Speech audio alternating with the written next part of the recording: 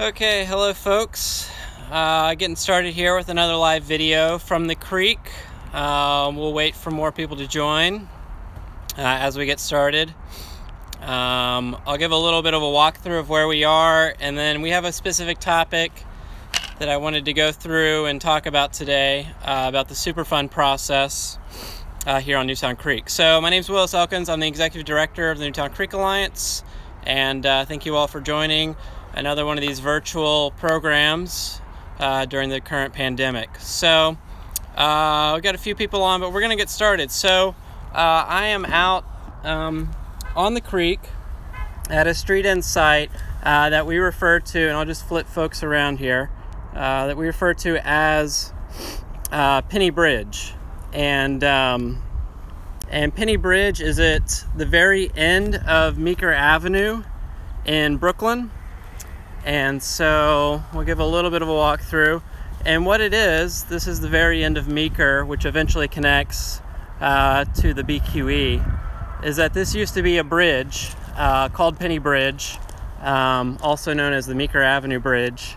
And it crossed from Brooklyn to Queens that we see on the other side. And you can still see some of the original, or the last remnants of the bridge that was here with that footing there. With the stonework and the concrete on top. And that's what we're standing on here as well, as the Brooklyn side.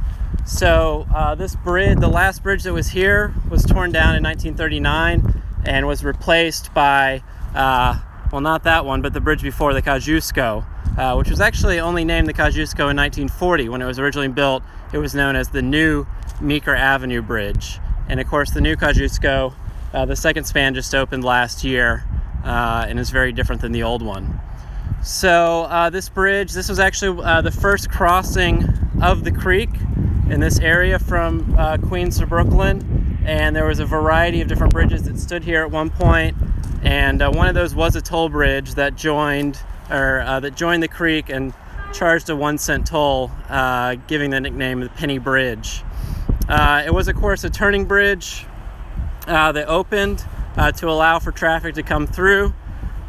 You see in the back here, we're about halfway into the creek here. If you were to continue to the east underneath the Kosciuszko Bridge, you'd have about 2 miles to go before you hit the end of the creek. And if you were traveling out west here to towards Manhattan, you'd have about another 2 miles until you hit the East River. So we're kind of right in the middle of the creek here, and we'll talk about that in a second as well. How you doing? We have some folks coming to get some fresh air out here. So please ask questions as we go through. One of the other really important things about the history of this site at Penny Bridge is about the Greenpoint oil spill. And I'll flip you around here for a sec. And so this was one of the, this was the spot, quote unquote, where the Greenpoint oil spill was essentially discovered in the late 70s. And that happened years after the refineries here in Greenpoint closed. And of course, the Greenpoint oil spill was not one single incident. It was the culmination of many years of heavy refining activities, oil production, oil storage, on this massive section, basically from where the Kosciuszko Bridge is behind me, all the way over towards where the modern day wastewater treatment plant is. So a huge, massive area, over 50 acres, where there was refineries and oil storage. And there was numerous explosions and fires and a lot of mishandling of product, and all that stuff seeped into the ground. And eventually, once it got down into the groundwater started carrying it to Newtown Creek. So in 1978, as the story goes, there was a Coast Guard patrol by helicopter, and they were flying over the creek, and they were over Newtown Creek, and they saw off of this shoreline basically a river of oil coming off into the creek. And then once they went to investigate, they noticed that there was this entire plume, as I mentioned, covering 50 acres. And so it's estimated, the Greenpoint oil spill is estimated to be about anywhere from 17 to 30 million gallons of oil. And it's underground. They began investigating and cleaning it up in the early 80s. And then there was a number of lawsuits beginning in 2004, led by residents of Greenpoint, Riverkeeper organization based out of the Hudson got very involved. They wrote the first lawsuit, and then eventually the state attorney general's office that was headed by Andrew Cuomo at that time filed a lawsuit primarily against ExxonMobil, who was the primary responsible party. So I'm showing folks this sign here, and this is basically indicates that there's an outfall here, and you'll see the permittee name ExxonMobil Refining from 400 Kingsland Avenue. Frank's got his name on there, and it's permitted by the state. So what this means is that the way the oil spill is being cleaned up is that they pull oil from underground that's mixed in with the groundwater, and they send it to two separate recovery facilities, and those facilities separate out the oil from the groundwater. And then once the water is clean, it gets discharged to the creek. So that's what this sign is about. It's a permitted discharge point. So this is one of two outfalls, and it's really hard to see, but if you come to this site and you look over this shoreline, you'll see there is a giant stack of rocks, and then underneath, you can kind of hear it, there's a pipe kind of hidden away there, and that pipe is discharging clean groundwater from underneath Greenpoint. The oil has been separated out at this point, and the oil is actually taken to refineries for use and other products. This giant shed that you'll see if you come here at the end of Meeker Avenue is part of that recovery operation. And so it has within it a recovery well. And this was probably one of the first wells that was installed. So within this giant facility here, this shed, you'll see RWG for recovery well, and G just indicating what it is. And maybe you'll see some equipment in here. But this is one of the wells. This is also an access point, this little cover here, all part of the recovery operation of the oil spill. So let me know if to date we got 13 million gallons have been recovered. They're still pulling oil from underground. It's a pretty interesting process, but there's a lot of information online. The state DEC who oversees the cleanup has a really good website. If you just Google Greenpoint oil spill, it should be one of the first things that come up. So just a little bit of history about this site. So this is a cool little street end working to try and clean this up. It's city owned. It's technically managed by the Department of Transportation because it's a street end. And so we began doing cleanups here about 3 years ago, and we have hauled out literally tons of trash. We also worked with Exxon. They were very generous in bringing in a lot of large power to get rid of a lot of stuff that was dumped here. Huge slabs of concrete and all sorts of stuff.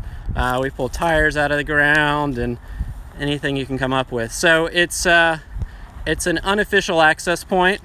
As you can see, it's kind of a nice place to come escape and see the water, and it has this really kind of nice lookout. So come check it out, Penny Bridge, the end of Meeker Avenue. Definitely be careful if you're coming here. It's a heavy industrial area, so there is a lot of truck traffic, although under the current shutdown there's a lot less than normal, but these streets can be a little hazardous to walk down.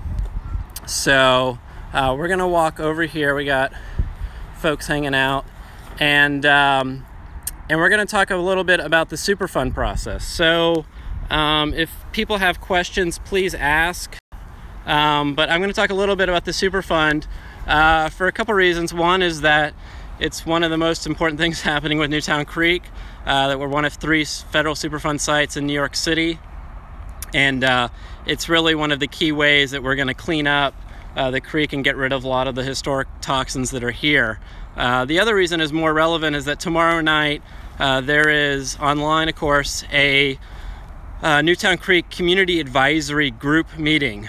The Community Advisory Group, also known as the CAG, is the entity that interfaces with the United States Environmental Protection Agency, as well as the responsible parties and other invested groups to weigh in on behalf of the community concerns. So that includes people like myself that live and work near the creek, that care about it, that want to see it cleaned up, that don't want it to be, this toxic legacy where folks are, it's unsafe to eat the fish or touch the water. So that's kind of where we are.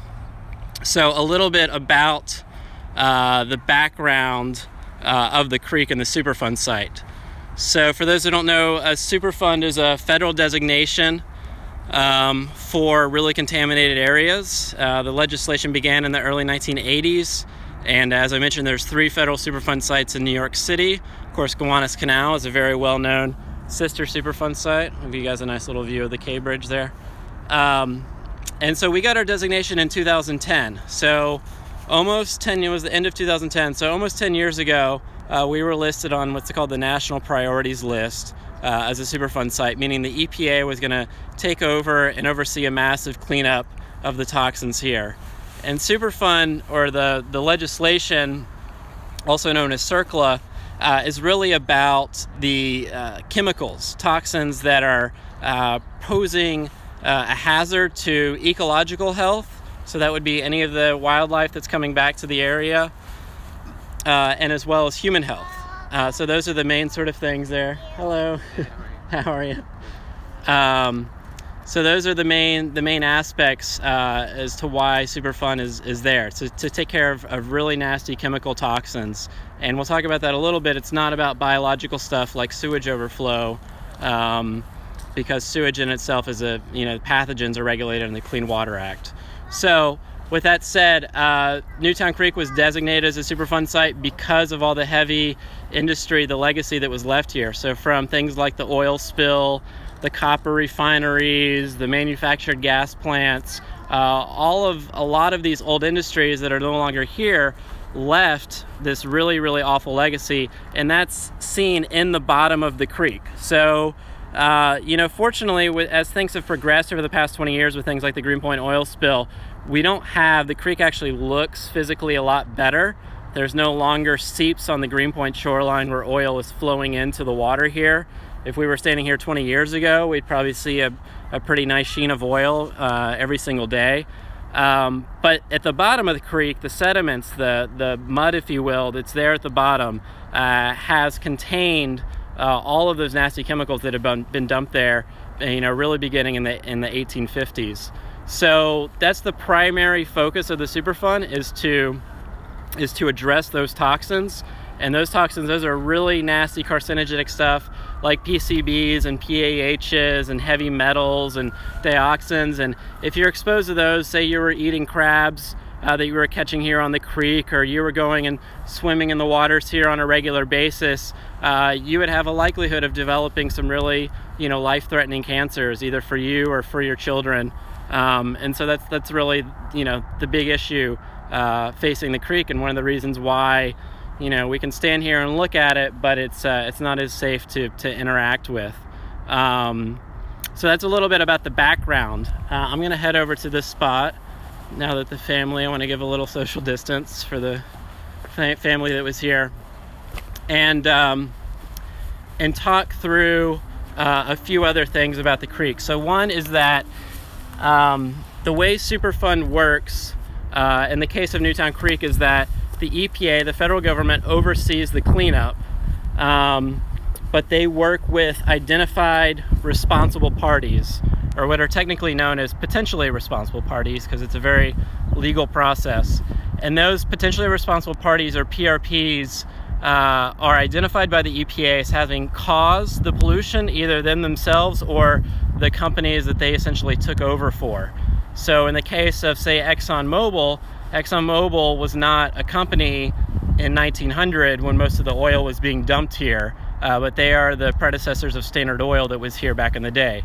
Same thing, companies like National Grid took over from Brooklyn Union Gas, which was the main operator for a lot of the manufactured gas plants that were here and caused a lot of the pollution. So the EPA has identified and is continuing to identify responsible parties. There are currently, I believe there's 17 or 18. EPA just named a new party at our last CAG meeting, and so those parties are, as I mentioned, a lot of really large companies that are related to the petrochemical industry.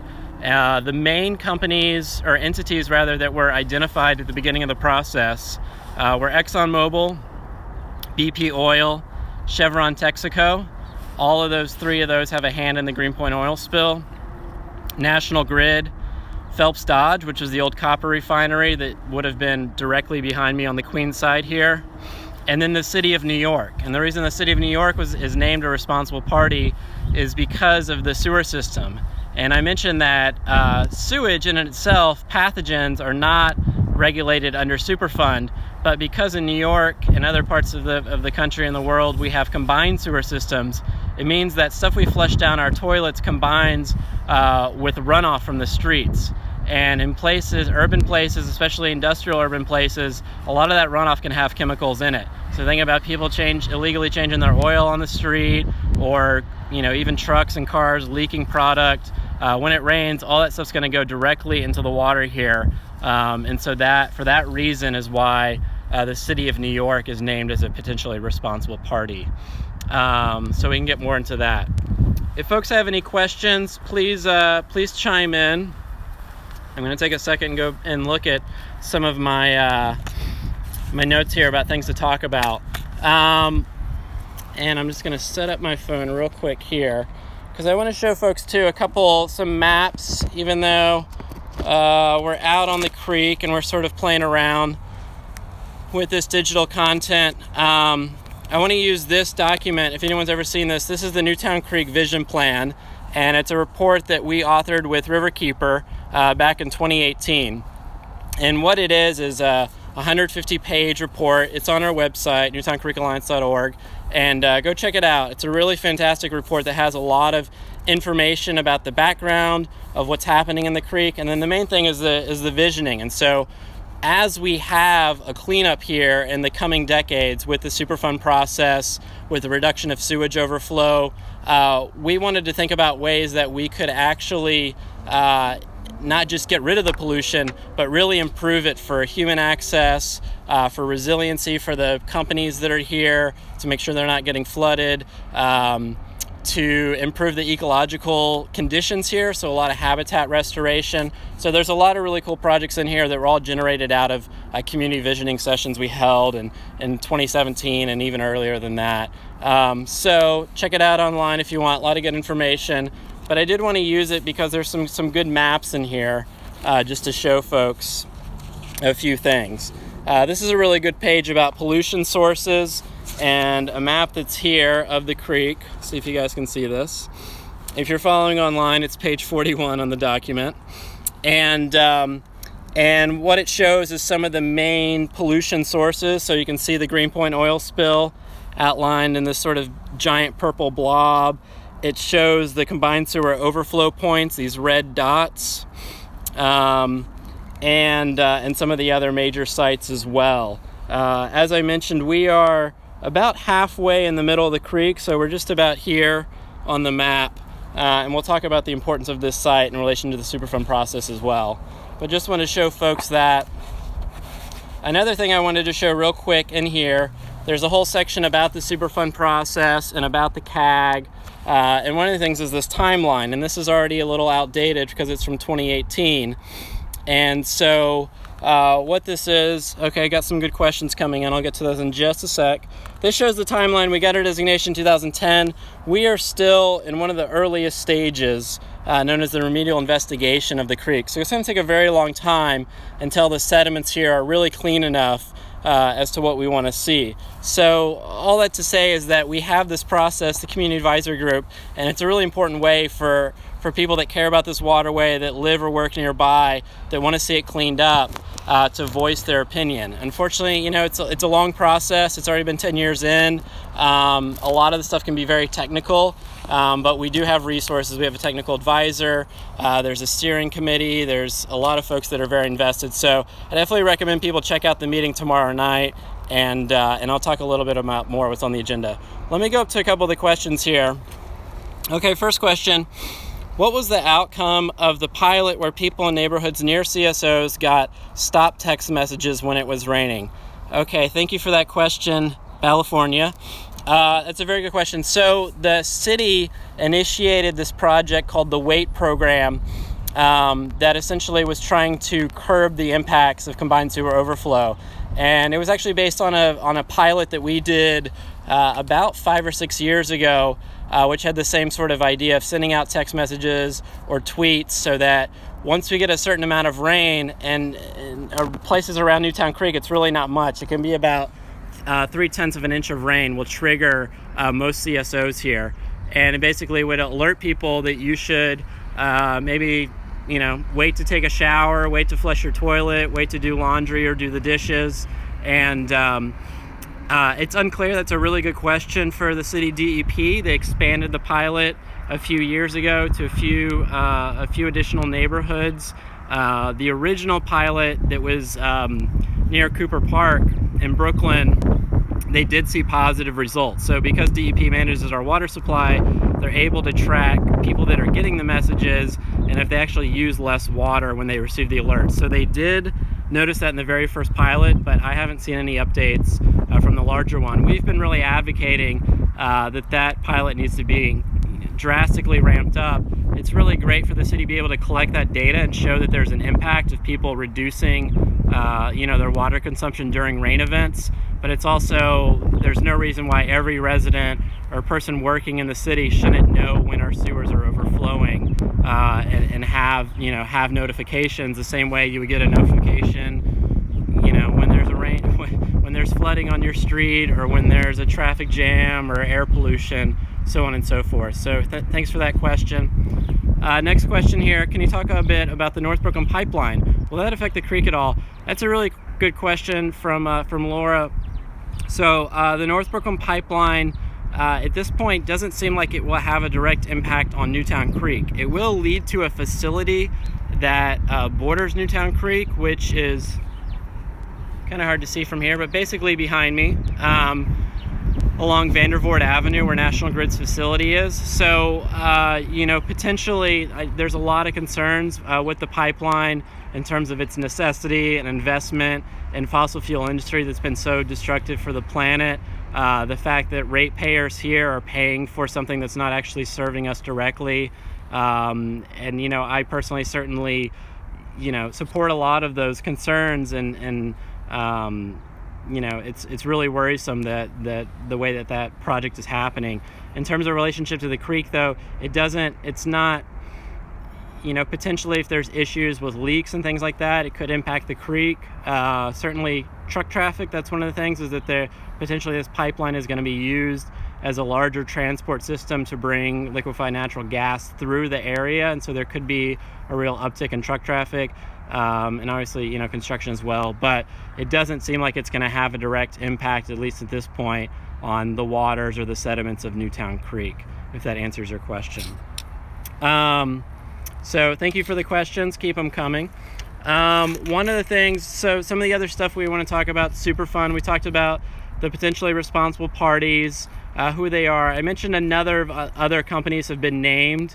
I can't recall all those off the top of my head. A lot of other petroleum companies like Shell Oil. There's a lot relating to the railroad industry. There's a giant rail line, for those that are familiar, that runs along most of the Queens side of the creek. You can see the green train cars there. So the companies that have operated that over the years have some responsibility as part of Superfund, and a few other companies. Maybe someone at home can try to locate on the CAG website the full list of responsible parties, and they're still adding more. So those parties are going to be, they're responsible for the pollution, and therefore they're responsible for paying for the cost, the cleanup of the creek, as well as the investigation. So that's part of the process, is that the responsible parties have an active hand in the study of the creek. And so, in fact, a lot of the reports that are generated to understand what the pollution is like here are actually authored by companies that are hired by the responsible parties. And that's something that us on the Community Advisory Group have had a lot of concerns about. How can a responsible party have an active hand in determining their own guilt? So that's something that's always kind of been on our radar, and we have a lot of concerns about that. So one of the things that I want to mention about, we have this meeting tomorrow night. We have regular meetings about every 1 or 2 months. The CAG is formed, as I mentioned earlier, of a lot of folks from the neighborhood, people that either maybe work at one of the businesses or own one of the businesses that's not a responsible party, and then a lot of folks from the community as well. So there's about, I think currently 30 to 40 people on the CAG. If people are interested in joining, it is open, and it's a very, we try to make it as inclusive, democratic process to have people's voices heard in the cleanup that's happening here. Tomorrow night's meeting is gonna be our first digital meeting. Our last meeting was in February before the shutdown, and the main topic is about our proposed what's called an early action on the creek. So as I mentioned earlier, we're still in what's known as the remedial investigation phase, where they're kind of studying the creek and figuring out what's what here in terms of how high are the levels of the contamination, is the contamination moving, how does it impact human health, how does it impact the ecological health. I see a couple of fish jumping over here in the background, and so they've done those studies, but this early action is being proposed by the main responsible parties group, and it's essentially a cleanup of the first 2 miles. So essentially from where I'm standing, this is 2 miles from the East River. So from here all the way back to the East River, they would address the sediment contamination. So we've heard a lot already in the past year about this proposed plan from both the EPA and the responsible parties. The main benefit that we've heard from the EPA is that it would potentially expedite the overall cleanup of the creek, and would help expedite that timeline and give them more information about logistics of a cleanup here. The disadvantages perhaps of a cleanup here on the creek of the first 2 miles is that there's a few. One, we don't really understand the rationale for it, and usually when you do an early action for a cleanup of a site, you're going to want to try to find the most contaminated sites or areas of a contamination site and deal with those. The first 2 miles of the creek, like I said, from here all the way, we got another visitor here, a dog and neighbor. From here to the East River is actually the cleanest section of the creek. The heavy contamination, the large amounts of PCBs and PHs that are most hazardous are further into the creek. And the reason is, one, because of some of the industries that were located there, but also because of the dynamics of how the waterway functions. And that at this point, we still have influence, not just tidal, but a little bit of current from the East River. So if you were to dump, oh, here's a fish jumping. If you were to dump some, and you were near the mouth of the river, there's a good chance that oil would have eventually swept out to the East River and not settled into the bottom, into the sediments here. However, if you're further back into the creek and you dumped oil there, there's a likely chance that oil just would have gone down to the bottom and stayed there to this day. And so the issue about cleaning up, here's some fish jumping again, about cleaning up these first 2 miles is that it's really not the most hazardous part of the creek. And so on the CAG side, we're not entirely clear of what the advantage is of cleaning up essentially the safest part. That we really want the nasty stuff to be addressed. It's also in certain point how that's going to play into the overall cleanup plan. The EPA has not set goals in terms of, say, how much PCB they're going to remove here, how much sediment, and so it seems an unclear situation of how they would set goals for a smaller portion, and that there's a real risk that the responsible parties may clean these first 2 miles up and then have to re-clean them in about 5 years when the full cleanup plan is identified. So anyways, it's a rather kind of technical process, the Superfund one, and this early action we're still a little unclear about, but I wanted to make a plug for this meeting tomorrow night so people can tune in and hear more directly from the EPA. I'll be giving a very short presentation on behalf of the CAG, outlining some of these concerns that I mentioned, and check that out. The CAG website, if you just Google Newtown Creek Community Advisory Group, it'll come up. There's a lot of good resources, past meeting notes, presentations, things like that for folks that are interested. But that's about it. Are there any other people out there have any questions about Superfund, the Penny Bridge site where we are? We had a couple of visitors here, a family, and we had a dog. Oh, Riverkeeper dog joined. Hello, Batu. Hope you're doing well. If you have any other questions, let me know. But otherwise, that's about it for the program today. Hi, Riverkeeper dog. Thank you all for joining. And if there's other parts of the creek that folks want to see in future tours or other topics that you want to have addressed, you know, please give a shout. I'm gonna try to get some of these on camera here because there's fish, and we've seen these. These are likely bunker fish or menhaden that are jumping out of the creek. The water today is incredibly murky following yesterday's rainstorm. I think some parts of the city got like 2 inches of rain. So the water is not very clear because it's filled with combined sewage overflow. So pathogens run off from the street, but you can see these fish jumping here, which is pretty interesting. One of the things I kind of mentioned about this spot where we're at, oh, and there actually, this is really good in the distance. If anyone can see that, is a great egret flying along the shore, coming towards us.